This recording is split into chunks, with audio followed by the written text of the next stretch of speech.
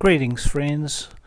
Today we're going to look at two of my preferred accounting packages. The main criteria is that they support multi-operating systems, Linux and Windows and Macintosh operating systems, and these softwares do. The one we're looking at here is GNUcash, and the other one we'll be looking at is Skrooge. Now, just kicking off, the difference between the two is in the ledger format, which is double entry for GNUcash, and a single entry system for Skrooge. Both have their pros and cons. I particularly like GNUcash for its printing methods. Skrooge tends to support a printing method of like a screen dump basically. However, there are strengths in both programs. Now, to look at some of the strengths, some of the weaknesses, the reports on GNUcash. Both of these, incidentally, are open source programs, which means you don't have to pay for them. Big advantage. Both will import QIF files, albeit with GNUcash it did have problems importing the export that I had from Skrooge due to a integer problem, which other programs didn't have. So as you can see here, there's quite a significant number of different reports, and the formatting of those reports is rather good. However, it is weak in custom reports. I did want to print a range of dates which was not altogether clear until I went to how you do a range of dates as you go to the account, and then you do view filter by, that's the one, and with the filter by you can select a date range and then do your reports off that. So how I would have thought it would have been instigated was using a filter range within the reports. There's a lot of programming methods used in GNUcash which to me don't really make user-friendly sense. That's one of my biggest criticisms of this software. I'll try and keep this short. For example, here's an example, a split transaction. You would think to look at the split transaction you would just double click it, but double clicking doesn't do anything. In each split transaction you have to, if you want to look at it, you have to go up to split, click split, and then you will see the transaction there. Now that's pretty messy, and I mentioned that to the support team and they said, oh well, it's easy for you to do that. But that's not the point. We want quick and easy data entry, and unfortunately GNUcash is not really in that ballpark. You'll see when I show you how we do the using Skrooge. Now, for example, let's do another one by Z Fuel, which is a split transaction on what's today's date. Yeah, that's today's date. I'll just put in here, hope we can see that properly. Z Fuel, yeah.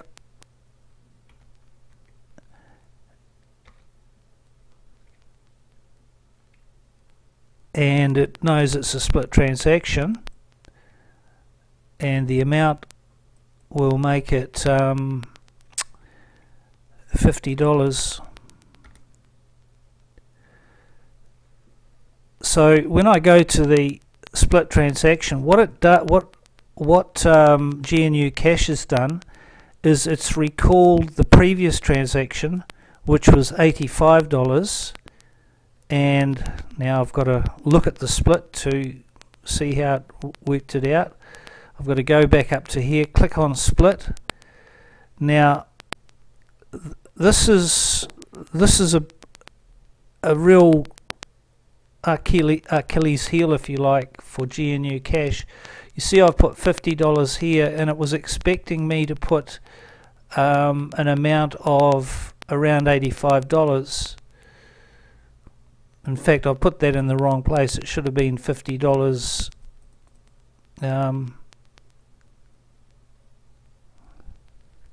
It should have been, yeah. Now I'm trying to change the amount. It's not letting me do that. I'm double clicking and trying all kinds of things. So if I put $50 in here,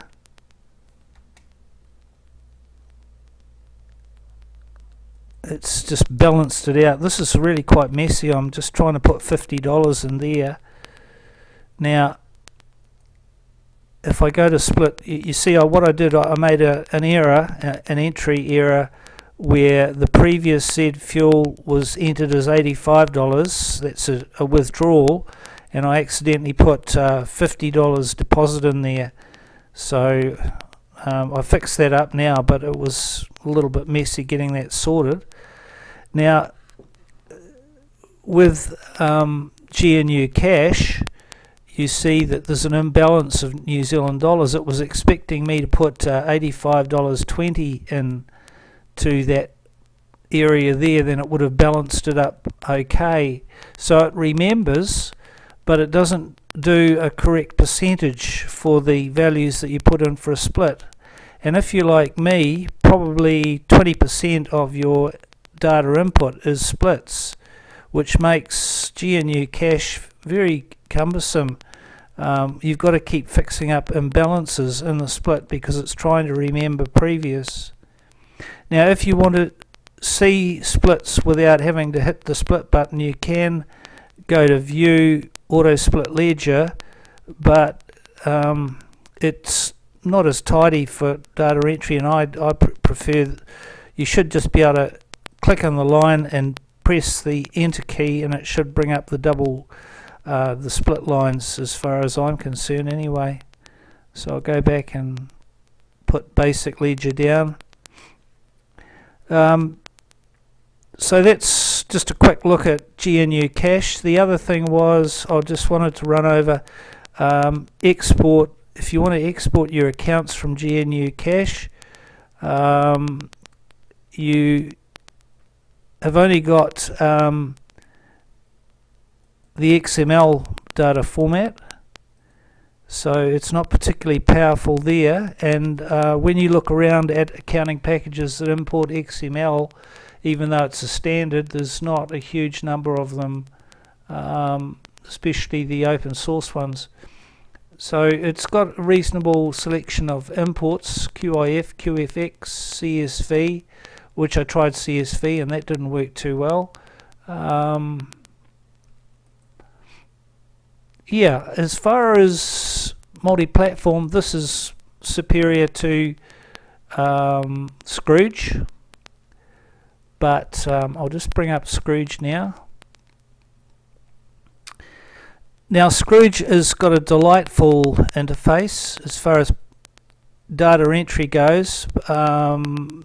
Single entry makes it a little bit easy to use, I guess, but just the methods. For example, if I wanted to put in another entry for Z fuel, which was that $50 job, I can go to my previous one, click on that, and it brings up the previous entry. Now I can use that previous entry if I want to, or I can use a template. There's templates in the system as well, but in this case I'll just make it easy. I'll use the previous entry. by changing that amount there. It has to be minus to $50. I'm trying to type one-handed. $50. And look over here, it's automatically adjusted that split, and the reason why it adjusts the split properly for you is you can see the hint. The formula I've entered there is 0.5 of the total, so anything I enter there, that will be 0.5 of the total. Half of it's going to personal, half of it's going to business. So if I put I'll change the value there to $74.96, and there we go. It's as good as done that, and I'll just click add, and that that addition is now in the system. Once it stops, it's a little bit slow. It's a lot slower than GNUcash for entering data, but and I put the wrong date there as well. It should be for that one, let's see, 18/9, and I'll just modify that so that'll move that down to the down towards the bottom once I've done that. So the data entry there is really cool, and for example, if I don't have it split, I click on see it all automatically changes down here, and the reporting is much more flexible than GNUcash, although the printing, as I said, isn't that flash in it, but you can achieve a huge amount. Now if I want to import,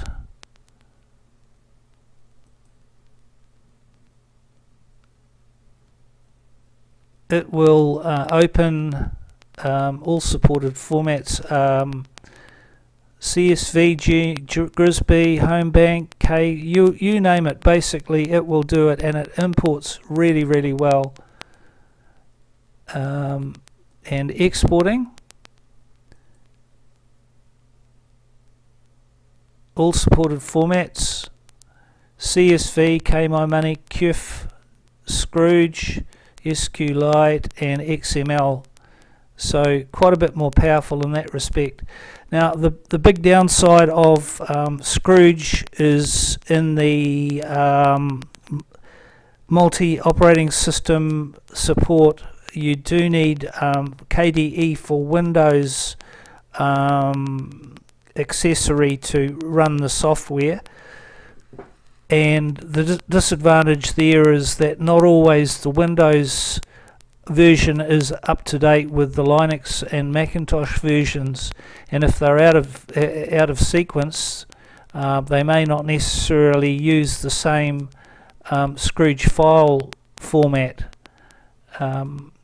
But apart from that, Skrooge comes highly recommended, and yeah, I would say that of the two, Skrooge would be my preference by far. If GNUcash had easier data input and a few other enhancements, then that perhaps would be my choice. Thank you for watching, and God bless you.